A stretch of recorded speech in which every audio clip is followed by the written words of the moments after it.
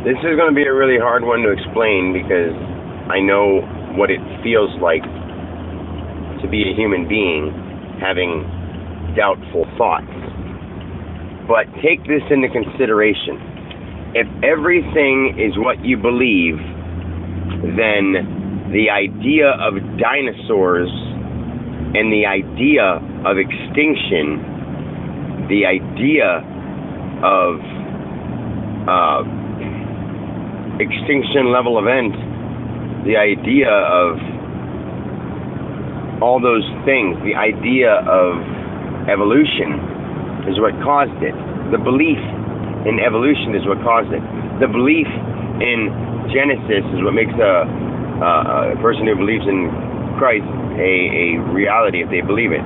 The reality of a different religion is also real, and it's happening for the people who follow that religion. People don't have any religion at all, and they think the world is great. It seems great. People who think the world is negative, the world seems negative. Well, these are all different belief systems. When a combined amount of people believe that the world is in trouble and chaos, the negative energies appear in whatever forms, like asteroids, something big enough to engulf the earth. Like, all people have to do is stop being afraid that that'll happen, and it can't possibly happen. I know that sounds ridiculous, but think about the fact that all those times when those things could have possibly happened were by beings that nobody is really here to experience.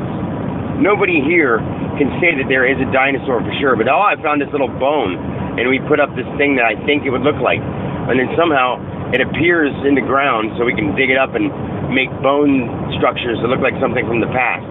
Don't you think that since we do cause things with our minds, and I'm understanding that you can go in the future and come back, which is basically thinking about something and living in the future instead of living in the past. The people that are thinking that there's going to be extinction are living in their memory or their thought of what they think the past is. And they think the past repeats itself.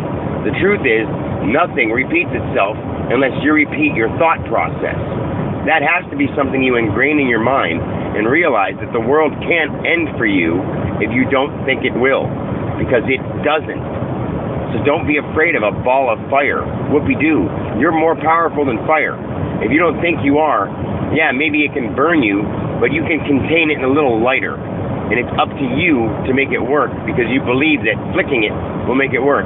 You believe that certain things make it happen, because your belief makes it happen. So if you don't believe that you could pull a giant ball into the earth to destroy it, then you definitely can't. It's not just probably, it's definitely, you can't. So, when people tell you, every 26,000 years, this asteroid comes and destroys us, and you're like, and we're at 25,998, so in 2 more years, it's going to destroy us. And everyone's like, oh my God, the pattern, it's following the pattern. Stop thinking that way. Stop believing scientists. That's worse than religion, because they're trying to prove that you're going to die on a certain day. And religions say that all the end is coming, and then science says the end is at this day. Belief says nothing can happen unless I say it so. I prefer to choose in belief, especially when I never believed that clouds were controllable with your mind. I never believed lightning was controllable with your mind. But then I also never thought about the fact that all those things that I hear go into my mind. And if I don't believe that the world can end, the world will not end. So people will sit there worrying about the world end, and my belief is so strong that it won't.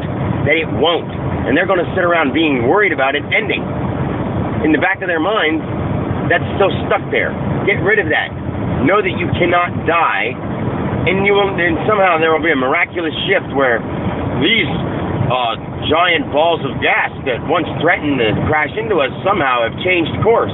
That'll happen if you start believing it will. Stop thinking we're going to die. Deep down in the back of your mind, just know that we're fine. That's all you have to do.